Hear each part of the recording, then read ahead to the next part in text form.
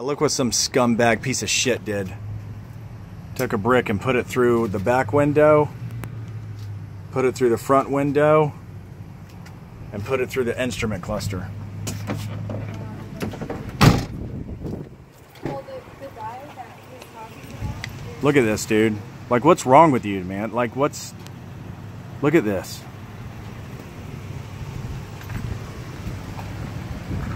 Unbelievable. They even left the brick there. Watch this. I didn't even try this yet. But watch this. Look at that. Right there. Look at that. Point of entry right there on both spots. And that was found inside the vehicle. Yep, this was inside the truck. Kind of like a, ha ha, this is funny.